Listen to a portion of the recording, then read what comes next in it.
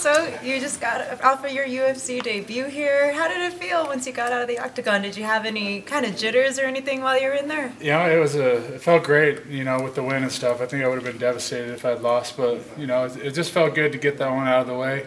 And now it's no surprises, And that was a great opponent for my first go around, and tough opponent. So a lot of the media had actually him winning.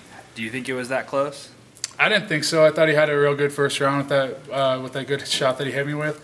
Other than that, I don't think it was anything crazy. I think it was a little bit back and forth, and nothing has really landed significant besides that one. And of course, when it came down to the third period, I figured, as soon as I got him down, it was my game and it was my time. So, and from there, I think it was complete domination.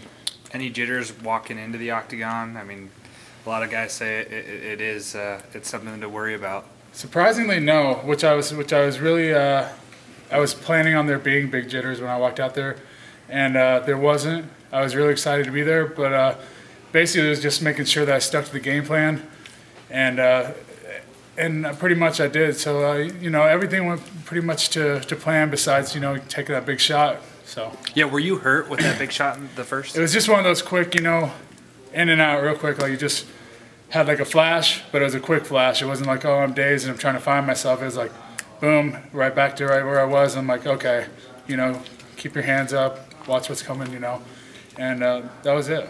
Did you expect that this would go the distance at all? I mean, you've had a lot of your wins by knockout in the first round. So what was it like for you having to go the distance here? Yeah, it wasn't a big deal to me to go 15 minutes. I didn't figure he could, and I've planned on this for a while.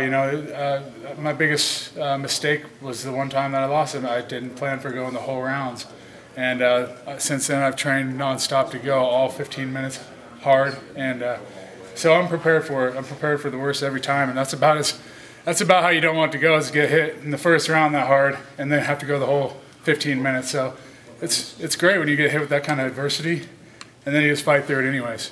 So What's it like for you, being that you've had a brother that's been through this experience already, and now it's your turn to really shine in the octagon? How has that worked out relationship-wise? Did you get any kind of advice from him? I haven't got a ton of advice from him, but I learned a ton from him when I first started, and just of course having family right by you and working with you and stuff is always a blessing anyway. So but he hasn't said a whole lot to me about get ready for this, be ready for that. It's kind of like, you got there, you know what you're doing. I'm not going to try and quarterback it, So.